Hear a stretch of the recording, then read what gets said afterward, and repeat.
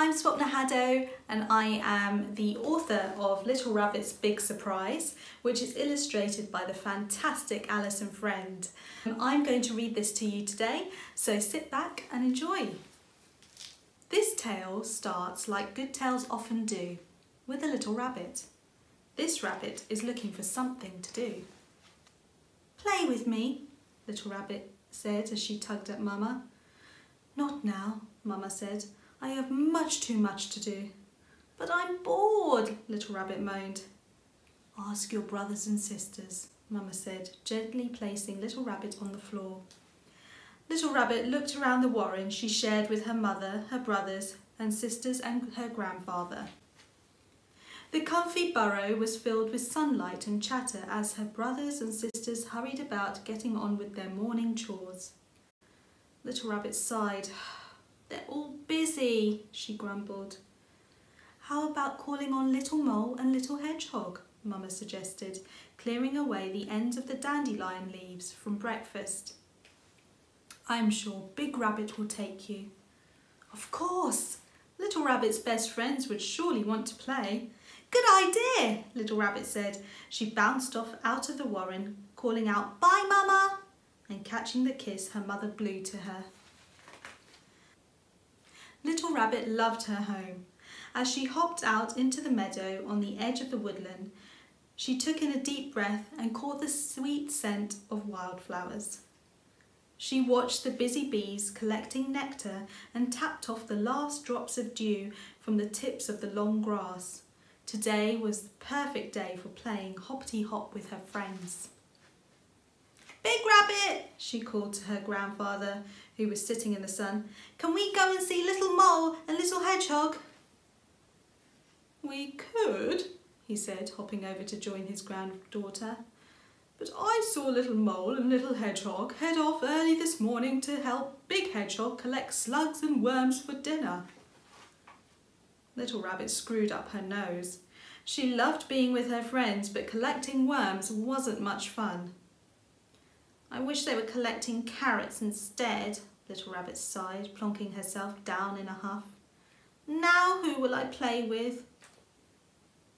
"You can help me out," Big Rabbit offered. "Help you out?" said Little Rabbit, pulling at her long ears with her paws. "With what?" "I've got some work to do," her grandfather said, ruffling the silky soft fur on Little Rabbit's head. "You can be my assistant." "Work? You don't have a job," Little Rabbit laughed. "You spend all day with your friends." Big Rabbit smiled. He lifted Little Rabbit and swung her up onto his shoulders. "Why don't you spend the day with me and see?" "Okay," Little Rabbit said, "but only if we can play a game." "How about a game of I Spy?" said Big Rabbit. "I love that game," Little Rabbit squealed. "I'll start, shall I?" Big Rabbit suggested. "I spy with my little eye something beginning with T." "Is it a tree?" Little Rabbit guessed. "No." "Of course not," Little Rabbit giggled. She balanced herself on her grandfather's shoulders, then leaped onto a tree stump. "That's far too obvious." "How about a toadstool?" Little Rabbit asked. She bounced from the tree stump to the flat-headed toadstool. "No," Big Rabbit said, "not a toadstool." The two rabbits hopped along the track where the meadow met the woodland, leaving a trail of paw prints in the soil. "Is it a twisty twig? Tulips? Twittering birds?" "No, no and no." "You've picked a difficult one, Big Rabbit," said Little Rabbit, dancing between her grandfather's paws. "Do you need a clue?" he teased, his nose twitching towards something. Little Rabbit's gaze followed Big Rabbit's wriggling nose in the direction of a little hill. She skipped ahead, trailing a small line of molehills, and pointed to a mound of dirt. "I know. Is it Mole's Tunnel?" "Yes," said Big Rabbit. "You've got it, Little Rabbit." The rabbits hopped over and Big Rabbit stamped his foot hard. Hello? Is anyone in? A bright pink snout poked up through the entrance of the tunnel. Greetings, Big Rabbit, said Mole, his brow furrowed. Is everything all right? Big Rabbit asked. Mole shook his head. It's a disaster, an utter disaster, he cried. I'm sure we can fix your disaster, said Big Rabbit calmly. He offered Mole his paws. Let me help you out. Little Rabbit watched her grandfather help Mole out of the tunnel. The entrance was so dark that she stepped away from the soft soil. One wrong turn and a rabbit could take a nasty tumble into the darkness. As Big Rabbit talked with Mole, Little Rabbit rummaged around near the roots of a huge horse chestnut tree. Soon she found the tiny conker that she and Little Mole had hidden there last autumn. She kicked the conker from paw to paw in the soft grass. Is this your new burrow? Big Rabbit asked. Mole nodded. But I didn't realise how much of a shadow the huge horse chestnut tree cast over the tunnel. Nobody wants to visit us because our burrow is too dark. Big Rabbit blinked as he looked down into the hole. It is particularly dark. We wanted to have Little Mole's birthday party here, Mole continued, but no one will come because it's too dark for the children to play safely.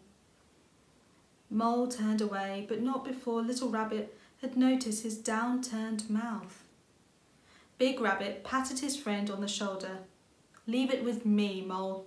I'll be back in the morning to make sure Little Rabbit gets his party. Thank you, Big Rabbit, Mole said, waving goodbye to the rabbits as they hopped away. Mole's really worried about those dark tunnels, isn't he? Little Rabbit said. Big Rabbit nodded. It won't be much of a party if Little Mole's friends don't come. I wouldn't miss it for the world, Little Rabbit exclaimed. Little Mole's birthday parties are the best in the woodland. Don't worry, Little Rabbit, said Big Rabbit, taking her by the paw. We'll find a way to help Mole and his family. Her grandfather's big kind eyes made Little Rabbit's worries disappear. Let's race to the hedgerow, Big Rabbit said. I've got to call on Granny Hedgehog. The two rabbits leaped through the long grass. The sweet scent of primroses and bluebells wafted across the meadow. Little Rabbit could feel the wind in her fur as she chased after her grandfather, landing in his large footprints as she tried to keep up. You're getting fast, Little Rabbit, Big Rabbit panted. You almost beat me. They hurried across a neatly tended nest made of moss and leaves tucked beneath the hedgerow on the far side of the meadow. Granny Hedgehog, Little Rabbit called out. There was no reply. This was most unlike Granny Hedgehog. Granny Hedgehog, Big Rabbit tried. His ears stood up in alarm. There was none of the usual clatter as the elderly hedgehog made her way out of her nest, and there was no familiar waft of spicy mushroom pie. Finally, he made out Granny Hedgehog's weak voice. Come in, Big Rabbit, she said softly. The rabbits hurried inside.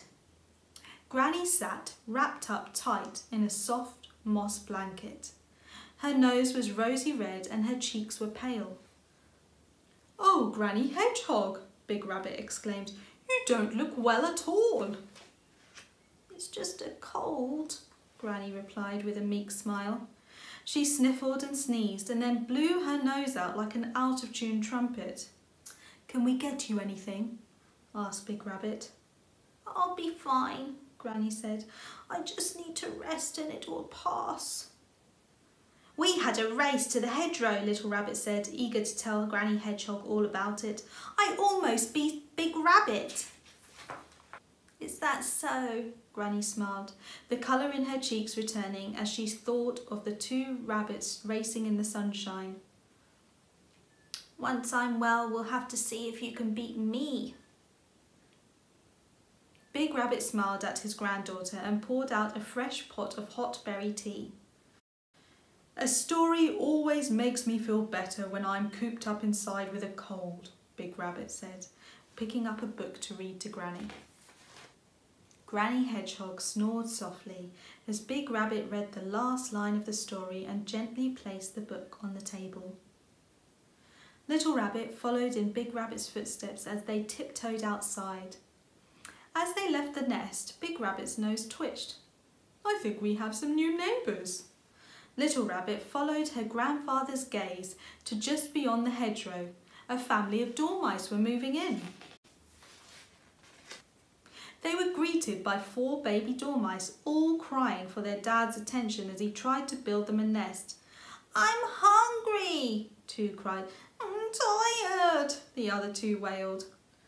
"You look like you have your paws full," Big Rabbit said, picking up the tiniest of the babies.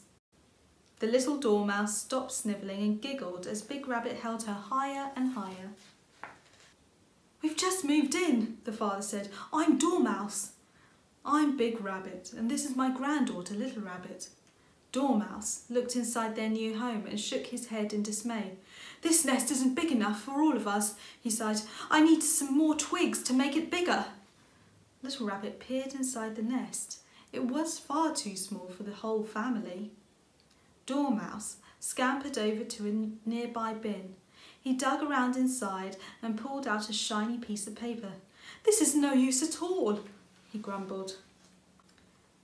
"The best nest building twigs are on the other side of the meadow in the woodland," Big Rabbit called. "I could show you if you like." As Dormouse scurried back, the babies grizzled and began to cry again. "That's very kind, but my babies are too little to be left on their own," Dormouse said, bouncing them one by one to cheer them up. "And I really must find some food." His shoulders dropped at the thought of feeding his babies and building a bigger nest. "You go and find food," Big Rabbit reassured Dormouse. "Little Rabbit and I will look after the children." The rabbits entertained the dormice with stories and games. When Dormouse returned, with his arms full of berries and nuts, the children grabbed hungrily at the food. Before long, they were huddled in a contented heap. As the rabbit said goodbye, Little Rabbit asked if she could have the shiny paper Dormouse had found earlier. "It would make a brilliant kite," she said, and Dormouse agreed. Little Rabbit let out a big yawn. "One last stop." Big Rabbit sniffed at the shrubbery bordering the meadow. "Where are we going?" Little Rabbit asked. "To see Squirrel," said Big Rabbit. "We can surprise her with this fruit." The 2 rabbits bounded back across the meadow towards the woodland, heading straight for one of Little Rabbit's favourite places, Squirrel's den. As they neared the tree trunk house, Little Rabbit danced with excitement. She loved visiting the squirrel's home. Squirrel was an amazing gymnast and was full of stories of her tree flying adventures. So when Little Rabbit wriggled her way up through the tree into the squirrel den, she was shocked to see her hero lying on a bed of leaves, her left leg tied to a twig. "What happened, Squirrel?" she cried. "Little Rabbit, you won't believe the story I have to tell you." Squirrel told the rabbits about how she had attempted to jump from her tree to a neighbouring one. "I landed perfectly, but the branch gave way under my feet," Squirrel explained. "It must have rotted over the winter. I sprained my paw." She glanced at her family, biting her lip with worry. "I won't be able to collect food, and the children are far too young to forage for themselves." Big Rabbit laid down the berries on the table.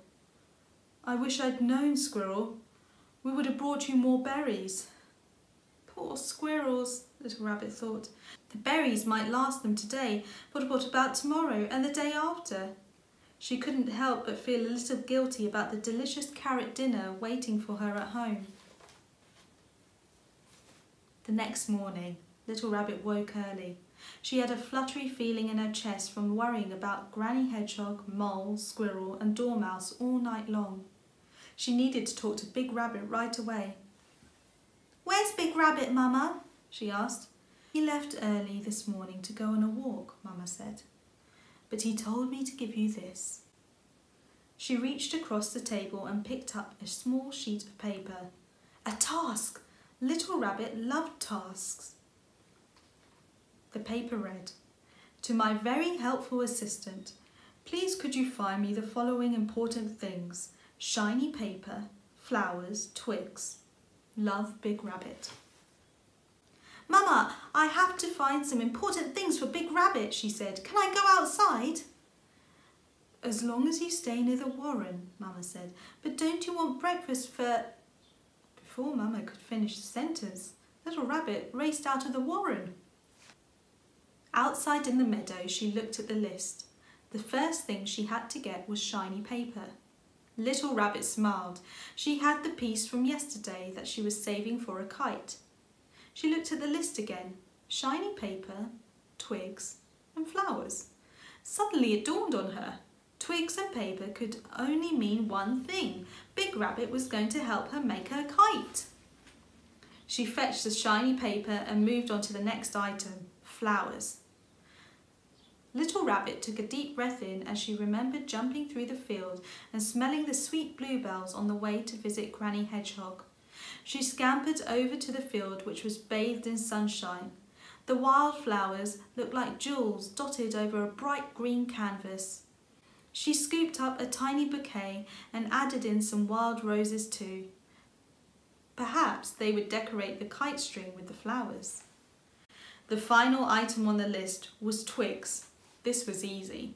Little Rabbit knew the best spot for twigs over in the woodland. She hopped across and chose 2 of the finest twigs she had ever seen. They would be perfect for building a strong frame for her kite. She picked up a few more in case Big Rabbit wanted to make his own kite. Now all she had to do was find her grandfather. "There you are," said a familiar voice.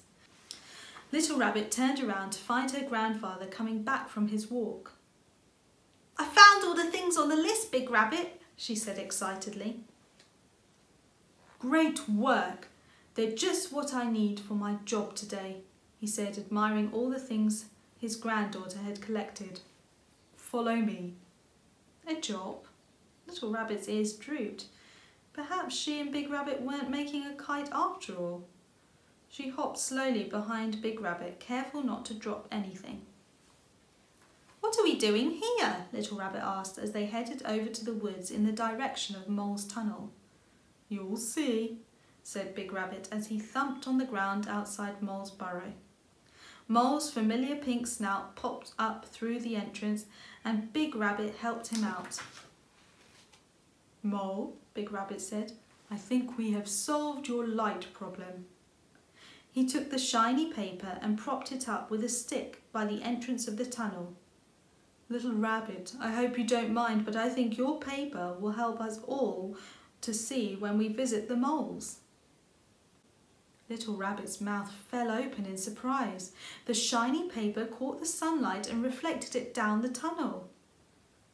"Oh my goodness, Big Rabbit," Mole exclaimed. "You've done it! It's utterly brilliant!" Little Rabbit felt a warm feeling in her tummy. Her kite paper meant Little Mole could have his party. "Thank you, Little Rabbit, for letting me have your special paper," Mole cried. Little Rabbit beamed in delight. "But what about the twigs and the flowers?" Little Rabbit asked as they left Mole's and headed for the meadow. "Aha! We'll need those in a moment," cried Big Rabbit. As she raced across the field, Little Rabbit spotted her friends, Little Hedgehog and Little Mole, who were playing outside Granny Hedgehog's nest. "Will you play hoppity-hop with us, Little Rabbit?" Little Mole said as she joined them. "I'm helping Big Rabbit with a job at the moment," she said proudly. "Can we help too?" Little Hedgehog asked. "I don't see why not," said Big Rabbit. Little Hedgehog let the rabbits into his grandmother's home, and at once Little Rabbit knew why she had been asked to collect the flowers. As soon as Granny caught sight of the colourful blooms, her face brightened. "These are beautiful, Little Rabbit," she said, taking a deep whiff. "What a brilliant idea to bring the outside inside. I feel better already." And suddenly, Little Rabbit realised what it was that her grandfather did. He listened and he helped. And he made sure no one in their community was ever forgotten. "I think I know what these twigs are for," Little Rabbit said to Big Rabbit. "These are to help Dormouse build a bigger nest." "That's right," said Big Rabbit. "I hope you aren't too disappointed about the kite." Little Rabbit had completely forgotten about the kite. She had been having too much fun helping everyone out. "Of course not," she laughed. "These twigs are much better for building nests than making kites." "And now we have some helpers to look after the Dormice babies while Dormouse builds his nest," Big Rabbit said, nodding at Little Mole and Little Hedgehog. Dormouse was overjoyed to see the splendid twigs, and his babies couldn't wait to play with Little Rabbit and her friends. "Thank you for everything, Big Rabbit," Dormouse said. "And thank you too, Little Rabbit." He smiled, shaking her paw. Little Rabbit beamed, but there was someone who she couldn't stop thinking about, and the fluttery feeling of worry she had felt in her chest that morning was back. "What about Squirrel, Big Rabbit?" she asked. "How will we help her? We don't have anything left." Big Rabbit sighed. "I shall have to do my best. I can take her berries every day." "What about the other chores?" said Little Rabbit. "Who will help clean the den or look after the squirrel babies?" Big Rabbit scratched his chin. "I'm not sure," he said. Little Rabbit thought hard. "Big Rabbit, I have an idea." She jumped up and called everyone around her. "What if all of us help Squirrel together?" she said. "We could take turns to get food, clean the den and look after the babies. If all the neighbours join in, then it won't be long until Squirrel is up on her feet." "That's a fantastic idea, Little Rabbit," Big Rabbit said, giving her a hug. The warm feeling in Little Rabbit's tummy started to grow while the fluttery feeling in her chest faded away. As she watched her friends and Dormouse talk about helping Squirrel, she couldn't stop the smile stretching across her face. "I spy with my little eyes something beginning with C," Big Rabbit whispered in Little Rabbit's ear. "Carrots?" Little Rabbit suggested as Big Rabbit pulled a carrot from the ground. Little Rabbit's tummy began to rumble. She'd been so busy that morning that she'd quite forgotten about breakfast. "Try again," Big Rabbit said, drawing her into a big hug. "Cuddles?" "You're getting closer," Big Rabbit said, his eyes twinkling. "Carroty cuddles?" "You've got it, Little Rabbit." The end. Well, I hope you enjoyed Little Rabbit's story. Thank you so much for joining me. Bye.